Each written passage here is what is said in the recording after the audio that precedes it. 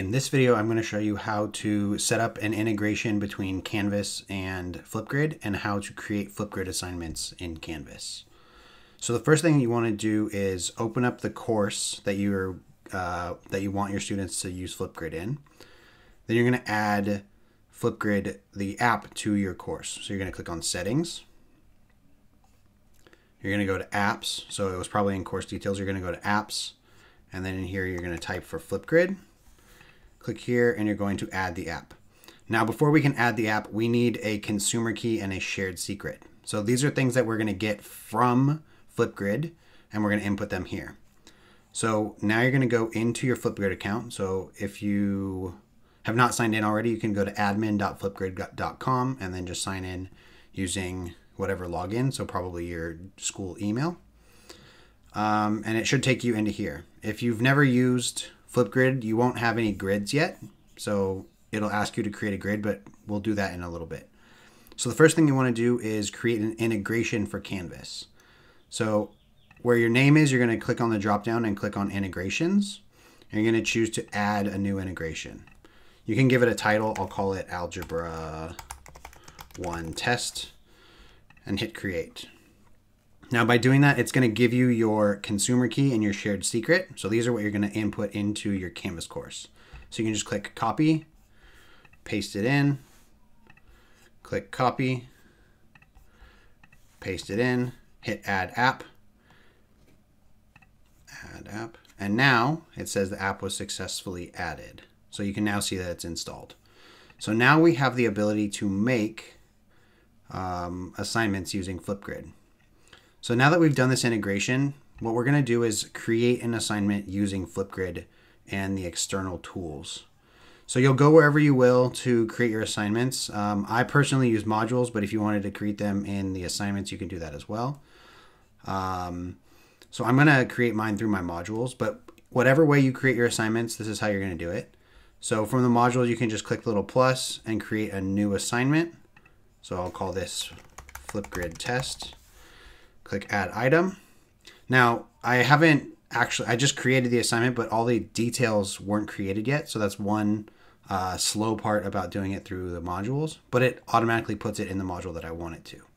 So go ahead and click in and we're going to start editing the details. So edit. If you want to put any sort of information before the Flipgrid assignment, you can in here, but you're also going to have an opportunity to edit the details in the Flipgrid itself. So you can go ahead and assign it some points. You can choose what assignment group you want it to go into. And then here for submission type, you're going to choose external tool and you're going to click find and you're going to choose Flipgrid. Hit select.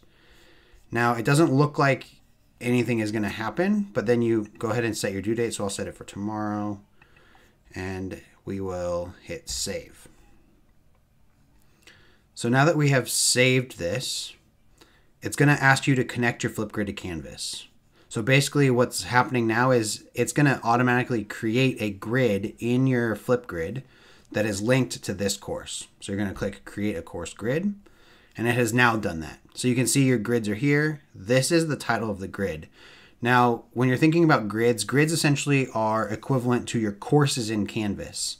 So this entire course, along with all of the sections. So if you have multiple periods of the same course, they're all linked to this same grid. So a grid is essentially like the course where the topic is kind of like the assignment. So now it's asking us to, it automatically created a topic or the assignment within that grid, and you can edit your assignment details from there.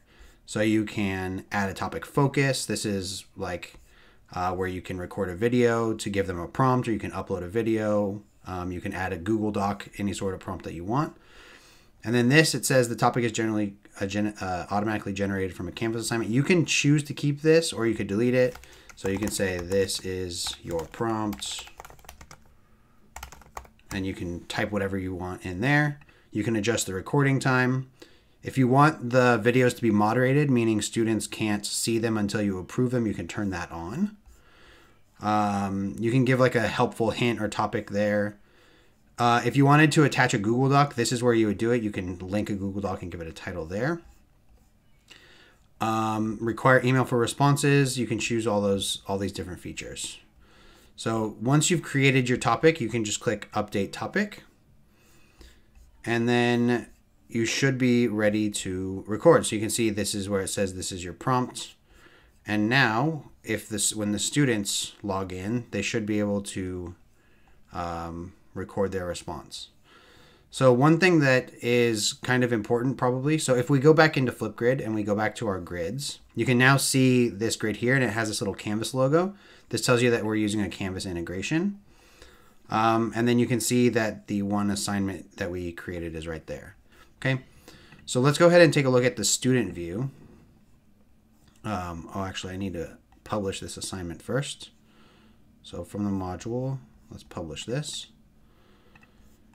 So if I look at the student view, what will I see? So the students log in, they go into their modules. So you can see that there. They can either click there or they can go through the modules. This is our assignment here. When the student clicks in, it takes them into this, where they would then reply to the prompt. If they're using something like a Chromebook, they can just click on the big green button and now you can see me, right? We can just start doing our recording there. If they're using the cell phone and they want to record their response, they're going to be prompted to open the app or download the app.